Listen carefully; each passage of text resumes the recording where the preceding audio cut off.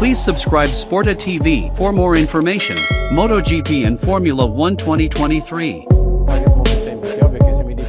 After the fatal incident that took place at MotoGP Portugal last week, bad news came from the RNF Aprilia team, namely RNF Criptadata racer Miguel Oliveira, officially absent from MotoGP Argentina 2023, due to an injury bullied by Marc Marquez in the race in Portugal 2023.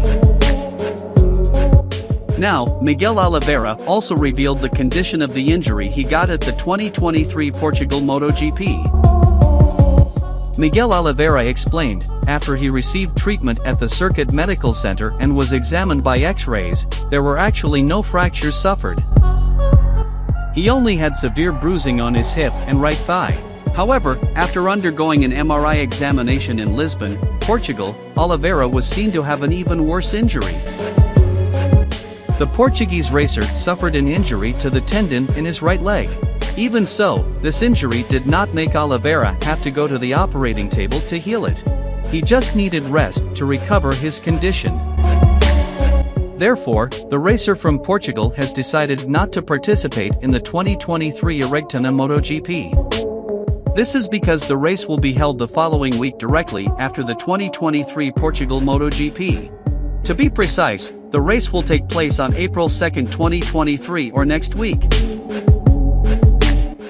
The MRI scheduled for today in Lisbon confirms the suspicions we had yesterday after the medical evaluation on the circuit.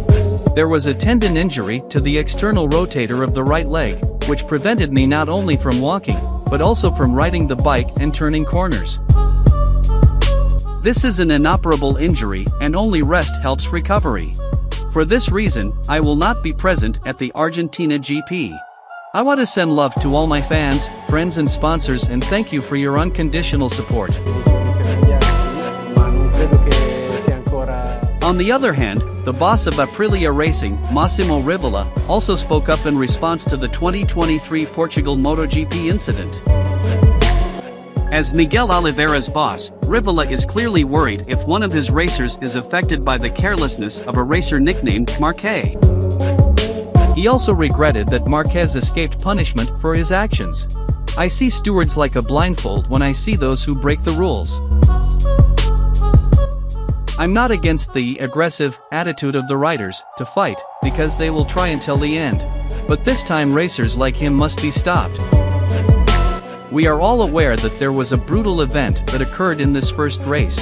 If we don't acknowledge it, someone could get hurt.